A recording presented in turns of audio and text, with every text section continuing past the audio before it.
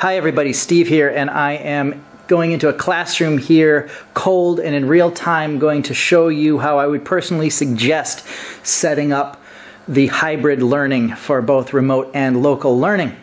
I've plugged in to a computer that has not been set up, and I'm going to show you how to do that. So please forgive shaky camera and things like that. I just want to make this as clear and easy for you to understand as possible. And so I'm doing this on a laptop that will be used by a center school teacher.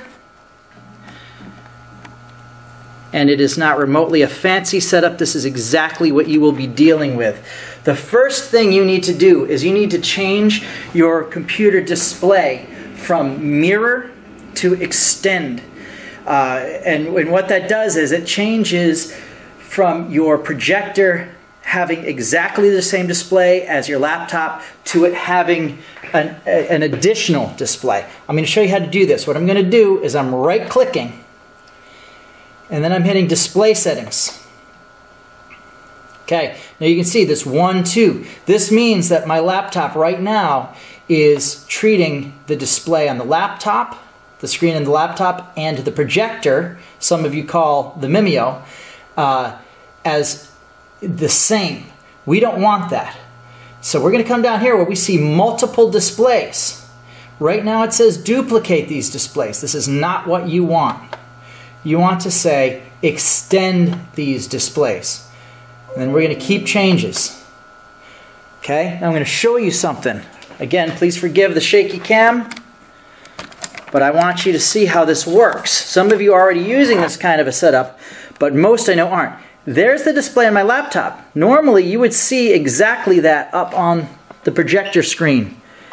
And as you can see, you do not. Let me zoom out. That projector screen is its own screen. And I can take things from this screen here and I can move them. Let me figure out which side. There we go. I can move it over to the other screen. What this allows me to do is to have one screen for stuff that only I want to see and another screen for only things that I want my students to see. And I will show you why you want this in one moment. So that is the first thing that you need to do. There are some tweaks you can do for this, and I will make a separate video.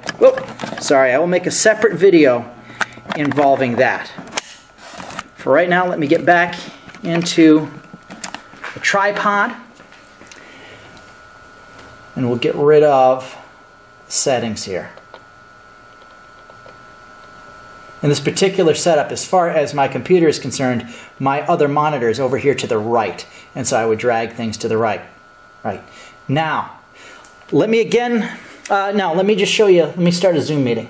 So I'm going to open up Zoom, and I'm going to click New Meeting. I am signed in as me. There I am. I am joining with computer audio. All right, now this screen right here is where I'm going to see my students. Okay? I am not going to see them. Again, shaky camera, forgive me. By the way, I am in this room entirely by myself, so I don't have the mask on, but for authenticity, let's put the mask on, right? Okay. Now, I can see that's where my students are going to show up. That's where the people in Zoom are going to show up. They don't show up here. Notice where I have this laptop.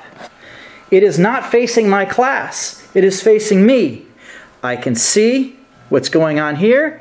I can turn my head to see what's going on. I'm not saying this is ideal, but this is the shortest distance between 2 points. This is the easiest way that you will be able to give legible and easily viewable lesson material to your students through your computer. Okay, so I can see my laptop there, and I have my projector up here. And these are two different things, and that camera and that microphone are not aimed towards my students, they're aimed towards me. And you can see on that screen exactly what your students will see.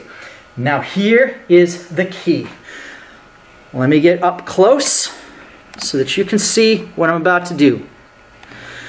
I am going to share screen. I am not sharing this screen. I'm not sharing the screen that you can see right now. I'm going to share my projector screen. So I click share, and I have this one, and I have this one. This maybe we'll make a video about, okay? I'm going to share this screen here, and I click share. Okay, now I have worked with a private music student using exactly this kind of a setup. Instead of a projector, I used a second monitor. As far as your computer is concerned, that projector is a monitor. And I could see my student here. It had me, it had my student. I have not admittedly done it with more than one student, but this is the technique that I have personally used, and it has worked. So now on this screen here, I can see students. This screen is what is being shared. All right, let's put this to a quick practical use. I'm just going to pull up, just for simplicity's sake, to make this quick and easy, a notepad screen, okay? And I'm going to drag this notepad screen over here. So my notepad is here. It's not there. That's where I see my students. It's up here. And I can even come over here. I may set you down for a second here to because I want to make this full screen. You could do this, by the way, with a Google Doc. You can do it with your Mimeo. Okay?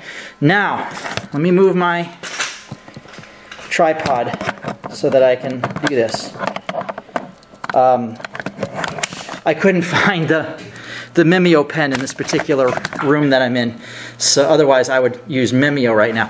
So now this is what your students in the classroom can see. This is what your students who are at home can see. And I can come over here and I can start typing. See? I can start typing. If I had a Mimeo pen, I can start writing and my students can see that. So, just to give you guys the quick review, you are going on to your laptop. You are choosing extend screen. Back up the video if you need to. And when you share a screen, you're not sharing the screen that's on the laptop. You're sharing the screen that is the projector. Are there some other things you can do? Yes. But this is the very, very basics of what I personally suggest because I have used this setup in a teaching situation myself. Okay, I'm going to let you go. Give that a try when you get to school. If you need a hand, see the tech in your building and we can help you. And better yet, your techs are going to be pretty busy. If you guys can help each other learn to do this, that would really be a help. Bye-bye.